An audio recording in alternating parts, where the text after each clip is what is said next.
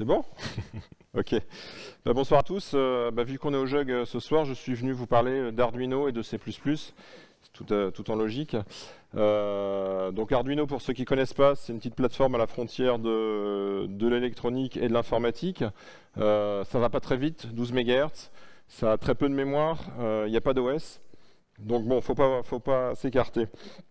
C'est livré avec un petit IDE qu'on peut télécharger qui permet de faire une fonction setup et puis une fonction loop qui est exécutée en permanence.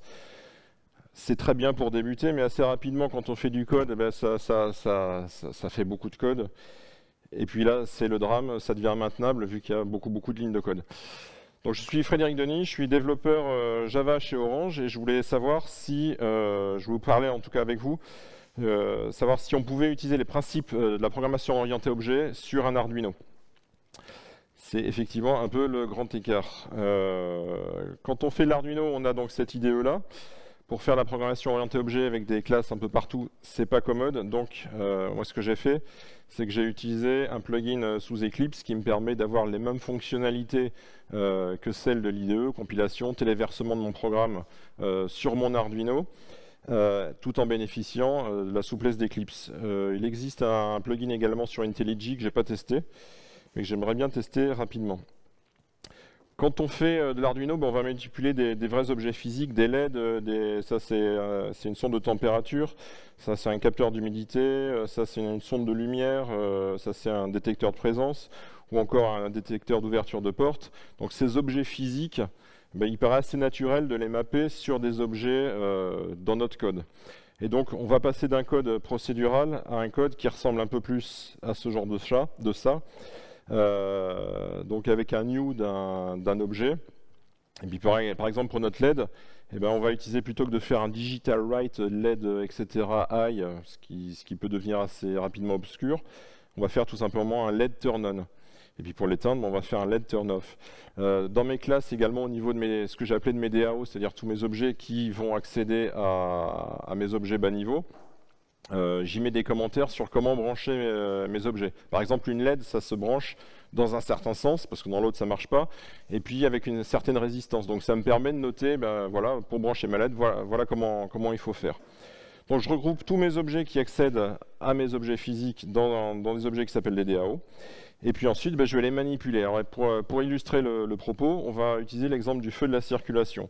Un feu de la circulation, c'est quoi? C'est quelque part un graphe qui va passer du vert à l'orange au rouge et puis qui revient au vert. Donc ça, si on doit l'implémenter avec un design pattern, on va le faire avec le state pattern, pour ceux qui connaissent. Donc le state pattern, là, il y a le modèle UML, c'est tout simplement une classe par état. Alors vu qu'une classe par état, c'est quand même pas mal de code, et qu'on est assez limité en termes d'espace, j'ai triché sur l'implémentation de ce state pattern et j'ai utilisé les pointeurs de fonction, ce qui revient à peu près au même, vu qu'on rentre dans notre classe toujours au même endroit, et c'est dans la classe où on va pointer sur le feu est rouge, le feu est orange ou le feu est vert. Un feu de la circulation, c'est également un appel piéton et puis un petit feu piéton. Donc comment on va faire pour faire ça? On va simuler ça par un petit push-bouton et puis on va voir qu'il va y avoir un événement qui va transiter de mon push-bouton vers mon graphe d'état. Alors sur Arduino, vu qu'on n'a pas différents processus, il faut donner la main le plus souvent possible au push-bouton parce qu'il n'y a pas de buffer et puis donner également la main au feu de la circulation pour pouvoir faire les transitions. Donc là, pour ceux qui connaissent, on ne va pas utiliser le delay qui va bloquer le système d'exécution de l'Arduino, mais on va utiliser d'autres mécaniques pour pouvoir donner la main tantôt à l'un, tantôt à l'autre. Et puis, une fois qu'on est au rouge, on va demander au passage piéton, au feu piéton en tout cas, de passer au rouge, lui-même au vert en fonction des différents états. Et puis on va même rajouter la fonctionnalité qui permet de clignoter juste avant que le piéton ne puisse plus passer. Donc là, on voit qu'assez rapidement, on a à gauche 4 états, on a notre histoire de push-bouton, d'appel piéton en tout cas, et puis notre feu d'appel piéton, de feu de piéton, qui a lui-même plusieurs états.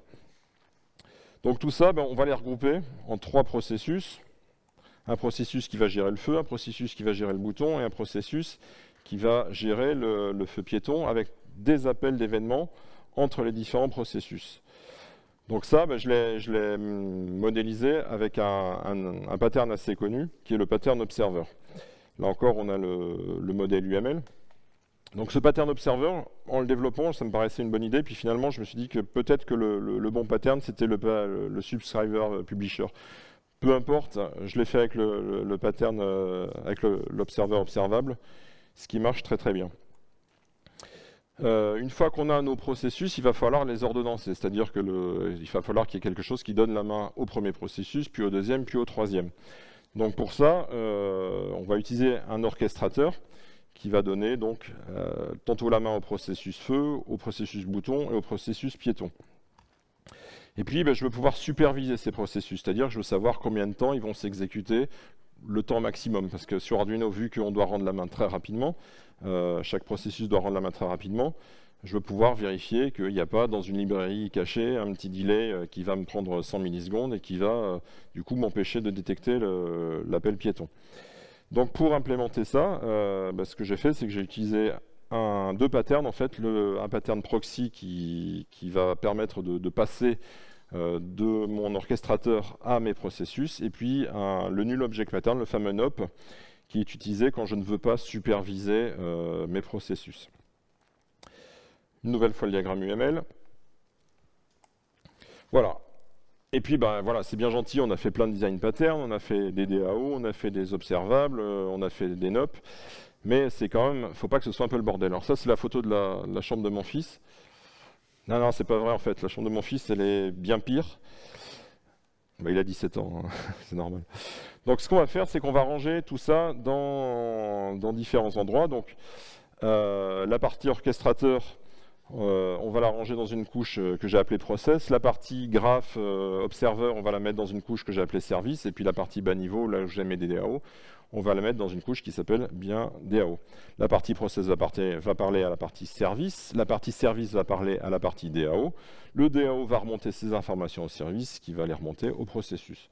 Donc ça, c'est un modèle assez classique, un modèle en couche qu'on utilise assez souvent, en particulier en Java. Bon, c'est bien joli ça, on a fait des design patterns, on s'est fait plaisir. Maintenant, est-ce que au niveau mémoire, l'Arduino, qui est vraiment tout petit en termes de mémoire, va supporter? Donc j'ai regardé un peu l'occupation, les impacts en tout cas de la programmation orientée objet sur un Arduino du point de vue mémoire.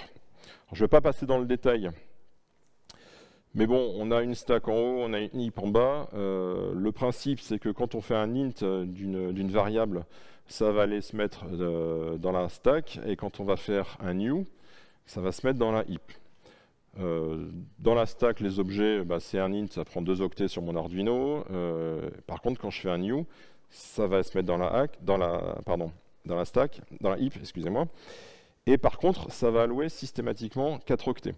Même si mon objet fait à 1 booléen, par exemple, ça prendra systématiquement 4 octets. Je ne sais pas pourquoi, j'ai juste constaté ça. Donc on voit que là, à ce niveau-là, on va consommer un tout petit peu plus de mémoire en créant des objets que si j'avais directement fait tout un tas de variables globales un peu dans tous les sens. Mais du point de vue maintenabilité, on est vraiment beaucoup plus maintenable.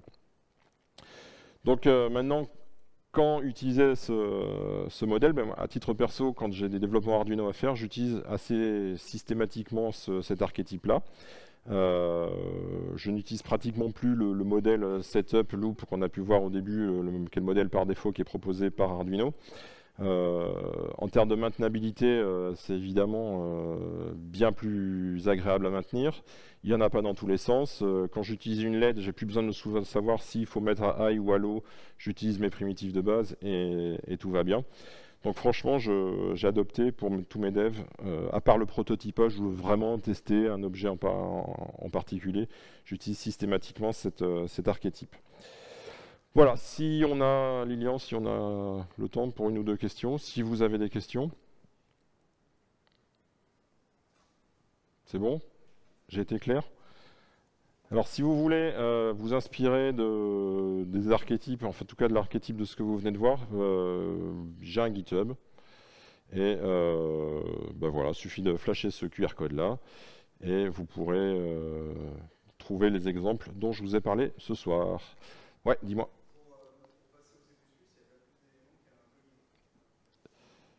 Alors nativement, c'est du C++. Et le plugin, il sert uniquement à bénéficier en fait, de la modularité d'Eclipse, de multifenêtrage, de la facilité à créer des classes et des packages. Le plugin, il sert juste à compiler et à téléverser sur ton Arduino. C'est franchement super simple.